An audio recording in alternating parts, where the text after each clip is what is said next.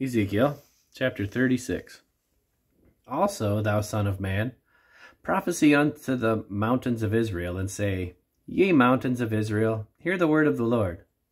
Thus saith the Lord God, because the enemy hath said against you, Aha! Even the ancient high places are ours in possession. Therefore prophesy and say, Thus saith the Lord God, because they have made you desolate, and swallowed you up on every side, that ye might be a possession unto the residue of the heathen, and ye are taken up in the lips of talkers, and are an infamy of the people. Therefore, ye mountains of Israel, hear the word of the Lord God. Thus saith the Lord God to the mountains, and to the hills, and to the rivers, and to the valleys, to the desolate wastes, and to the cities that are forsaken, which became a prey and derision to the residue of the heathen that are round about.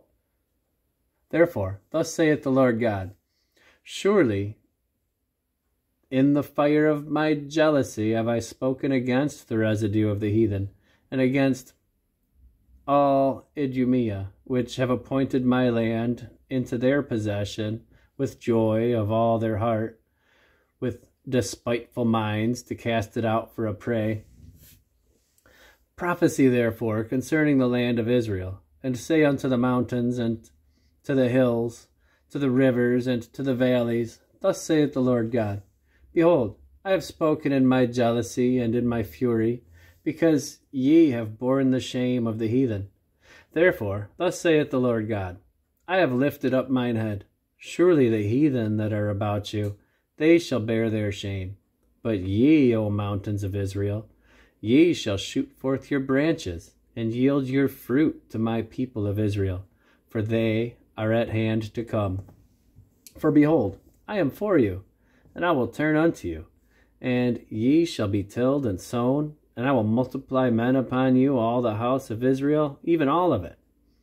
And the cities shall be inhabited, and the wastes shall be builded, and I will multiply upon you men and beasts, and they shall increase and bring fruit, and I will settle you after your old estates, and will do better unto you than at your beginnings, and ye shall know that I am the Lord. Yea, I will cause men to walk upon you, even my people Israel, and they shall possess thee, and thou shalt be their inheritance, and thou shalt no more henceforth bereave them of men.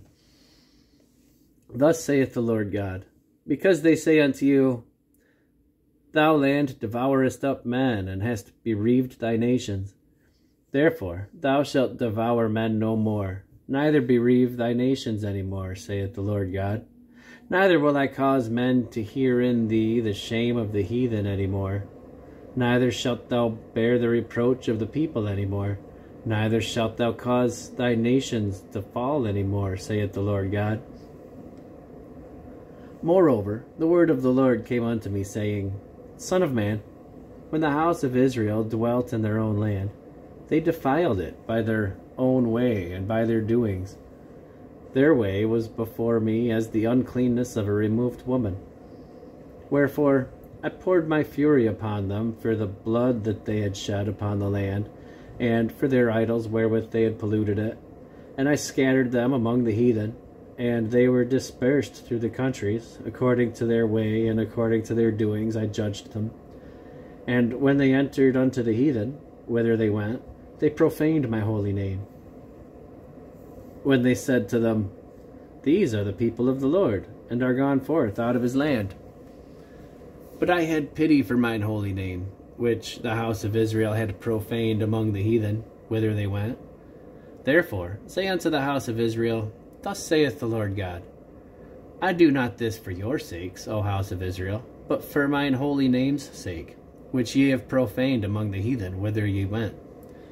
And I will sanctify my great name, which was profaned among the heathen, which ye have profaned in the midst of them, and the heathen shall know that I am the Lord, saith the Lord God, when I shall be sanctified in you before their eyes. For I will take you from among the heathen, and gather you out of all countries, and will bring you into your own land. Then will I sprinkle clean water upon you, and ye shall be clean. From all your filthiness, and from all your idols will I cleanse you. A new heart also will I give you, and a new spirit will I put within you. And I will take away the stony heart out of your flesh, and I will give you an heart of flesh. And I will put my spirit within you, and cause you to walk in my statutes, and ye shall keep my judgments and do them. And ye shall dwell in the land that I gave to your fathers, and ye shall be my people, and I will be your God. I will also save you from all your uncleanness, and I will call for corn, and will increase it, and lay no famine upon you. And I will multiply the fruit of the tree, and the increase of the field, that ye shall receive no more reproach of famine among the heathen. Then shall ye remember your own evil ways, and your doings that were not good, and shall loathe yourselves in your own sight for your iniquities, and for your abominations. Not for your sakes do I this, saith the Lord God. Be it known unto you. Be ashamed and confounded for your own ways, O house of Israel. Thus saith the Lord God, in the day that I have cleansed you from all your iniquities, I will also cause you to dwell in the cities, and the wastes shall be builded, and the desolate land shall be tilled, whereas it lay desolate in the sight of all that passed by. And they shall say, this is the land that was desolate, and has become like the Garden of Eden, and the waste and desolate ruined cities are become fenced, and are inhabited. Then the heathen that are left round about you shall know that I, the Lord, build ruined places, and plant that was desolate. I, the Lord, have spoken it, and I will do it. Thus saith the Lord God, I will yet for this be inquired of by the house of Israel, to do it for them. I will increase them with men like a flock, as the holy flock, as the flock of Jerusalem in her solemn feasts. So shall the waste cities be filled with flocks of men, and they shall know that I am the Lord.